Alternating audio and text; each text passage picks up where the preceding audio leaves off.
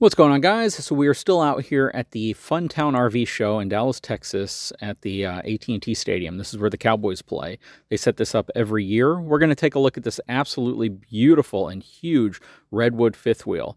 Redwood is a very, very synonymous brand with quality as well as luxury, and I think you guys are going to be blown away by this. So hang tight. I'll be right back.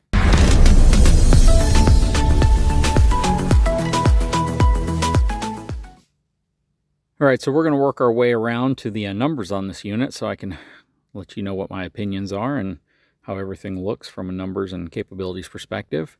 So this specific unit, which again is a huge, huge unit, is going to have a gross vehicle weight rating of 19,000 pounds. This thing's heavy. Very heavy unit. I definitely recommend a dually towing something like this. And it's going to have about 3,200 pounds worth of cargo capacity, which means, yeah, this thing can get very, very heavy, especially if you load the front of it up with a bunch of stuff like a washer and dryer, things like that. But we're going to hop inside of this unit, take a quick look at the interior of this first, then we'll come back out and see what the outside's all about. Okay, so up front we got the rubber pin box from Moride. This is going to help mitigate that road shock and dampen that chucking and vibration from the truck to the trailer, trailer to the truck. We have some storage up here. I'm sure this is where your generator would go. Nice heavy baggage doors. I always like a nice thick, dense baggage door. Helps protect things from hitting it and coming out. Okay, this is where your hydraulic batteries, actually just your batteries and most of your electronics are, and your disconnect, so you can kill power to this if it's going to be in storage. Coming around this way, you have a spot for 30-pound propane can on each side. Hydraulic leveling system. And then this is kind of a big deal. So you open this up, this is where your hydraulics are.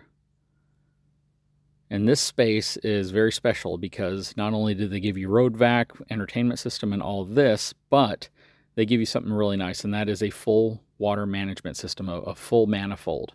Very residential style, so you can control all of your plumbing connections, everything where it comes into the coach. If something starts leaking, you can shut it off individually. This has been a feature of Redwoods for quite a while, so definitely a big fan of that. You have a portable water system as well on the go. Very nice. Looks like your vacuum hoses and everything. I love how they put this slat board back here so you can be able to store things up nice and conveniently out of the way. Typically something a lot of people would add to their RV. There's baggage doors on strut arms. You can see how the side of the slides are blacked out, which is really nice. Plus, everything's engraved Redwood, illuminated 4200 FL. Okay, price, MSRP $210,966, 77 grand off. That's insane. Sale price $133,899, and this is for a 23 model, so you're not getting like a leftover 22. All right, stepping inside, beautiful, beautiful Redwood interior. I mean, most people know that Redwood interiors are kind of synonymous with luxury, and this one definitely doesn't disappoint. Take a look at the edge of these countertops. Beautiful, just very residential overall. It just absolutely screams luxury for a fifth wheel. Nice French door refrigerator in place. You have some storage above it as well. Then your freezer drawer below. Opening up this storage. A lot of space next to your Insignia upgraded 4-burner stove oven. Nice cabinetry. Embedding a soft closing, which it is. Beautiful backsplash. Check out these drawers. Absolutely nice drawers. They're not slow closing or soft closing drawers, Joe, though. And these cabinets are, but again, this is kind of where you see kind of the mixture of folks who are doing it both ways, where they'll have one but not the other. You have your switches here. Beautiful backsplash. Love the stainless steel, too, behind the stove. Love seeing the Insignia cooktop or the Insignia stove as well. Nice convection microwave. Full-size residential. Coming around this way. Again, a lot of storage. They have kind of a rug-type material instead of carpet. Some high cabinets. Spot for some wine bottles. Nice storage underneath.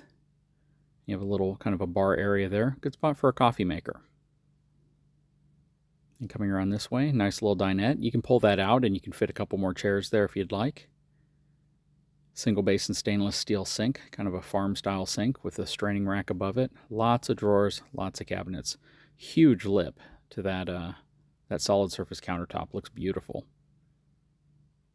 Everything in here is really nice. Day-night roller shades, so you get both of them. Very cool looking light above the dinette area as well.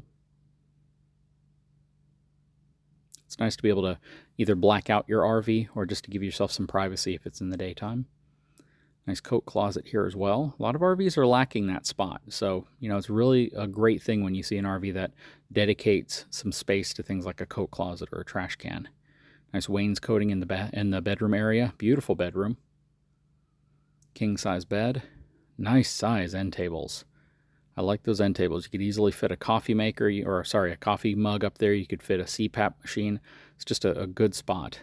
Nice mirror already installed in place. The bed does not lift up because this bed is actually an electric bed. It can tilt, so you can kind of prop yourself up so you can watch TV at a better angle. It's going to have 3 AC units in it as well. Huge, huge countertop space here.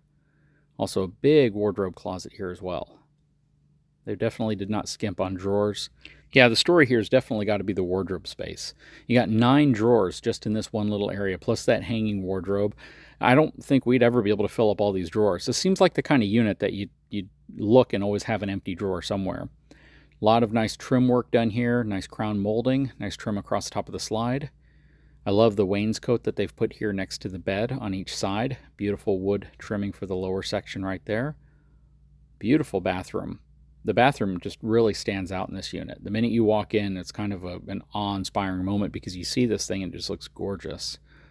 This is where your washer and dryer would go if you want to put a stackable unit in.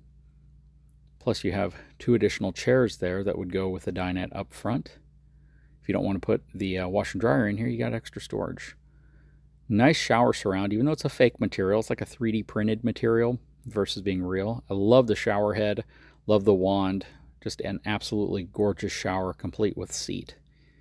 And then the vanity area is beautiful. 6 drawers, 2 cabinets in the middle. Nice cabinets on each side of the mirror. A lot of storage. Great place for shoes, more hanging clothes. Yeah, the story behind this unit is probably the amount of storage you have in the master bedroom as well as the bathroom. And you have some extra space here. I like how they divided the storage underneath the sink. Okay, working our way back out to the front of this unit. A lot of people on this unit, so I'm trying to work my way around everybody that's here. Again, beautiful dinette. Great place to put your shoes, keys, things like that. Nice little cabinet area here. I love the space, plus the fact you can throw a coffee maker up top. Here's your control panel for your slides, everything else. Your on-demand hot water system as well. Now, stepping up into the front overhang of this 5th wheel, you have one of your kind of a sofa love seat. Beautiful, beautiful valances. Nice backing behind the TV. That is definitely textured, looks very nice. Done a great job. I wonder who came up with that design. Your 3rd AC above. Very cool. Panoramic fireplace. Nice surround around it as well. Lower cabinets on each side. Big TV already in place with soundbar beneath it. Got another opposing love seat sofa right there, and they both fold out into some really nice big beds. You have your power seating here, recline, massage, lighting, all of that. Very cool. What do you guys think so far of this floor plan? Let's step outside. Okay, so let's take a look at what's going on out here. You have rack and pinion slide. This rides on a 12-inch I-beam frame with the 10-inch I-beam drop frame section. You can see it has a racetrack style air conditioning system. You can also see the frame is a little unique. They've done some creative things with it. And then this, of course, is going to have the Moride LRE suspension. This is the 4000 series suspension from Moride. So, very, very cool. A lot of movement, a lot of articulation. Has the heavy-duty shackle straps, greasable wet bolts, Saloon H-rated tires on it as well. So you definitely have good running gear, and you have a phenomenal suspension system. Redwood has been using that LRE system for a long time.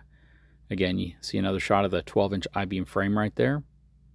Coming around, you can see this is one of those really cool units that has all this storage underneath the back area. Makes it really nice whenever you're loading it up for a trip. Now, off the very back, you know, they put a fiberglass cap here, but I love the look of the fiberglass cap. Don't get me wrong. I think it's beautiful. It's gorgeous. LED lighting, very residential, or sorry, very automotive. It does have a 2-inch receiver there. It is designed so you are able to tow with this, even though I don't generally recommend it. Furrion backup camera. That said, though, I kind of prefer when they have the big hatch on the backs with the drawer, because it gives you the ability to load things up really nicely. Again, this thing's rated for 3,000 pounds worth of towing and 300 pounds worth of hitch weight. You have a ladder to get you on top, electric cord reel, as well for your 50 amp cable. But again, I'd love your opinion. Fiberglass cap or big access hatch so you can have a sliding drawer in the back. And then you have a Schwintek slide on your bedroom slide out, which is that one. Again, more storage here. You have some of your tank release handles. That's your Schwintek controller module, so it controls the slide itself. Hydraulic auto leveling. Beautiful, beautiful full body paint finish on this unit. Gorgeous. There's your vent hood for the back of your stove vent hood. You definitely want to make sure that's open if you're cooking. Your Truma AquaGo on-demand hot water system. Plus you have some quick drain out ports if you want to drain your tanks. Let's say you have it full of water and you get back from a trip. Has a Nautilus panel as well as a full house water filtration system. And then your auto leveling instructions are right there so you can control your 6-point auto leveling system. Very cool. The other side of your pass-through front basement storage. There's your other 30-pound LP tank. Super nice unit. What do you guys think? I'm a big fan of Redwoods. I really like them. They look gorgeous. They have definitely more premium materials, and they have a lot of really exciting things that they do to the interior to make them more luxurious. Definitely dually towable. Wouldn't put this behind a 1/2 ton or a 3/4 ton or a single rear wheel at all. Guys, if you haven't had a chance, please take a moment, subscribe to my channel, give me a thumbs up. We'll talk to you again very soon.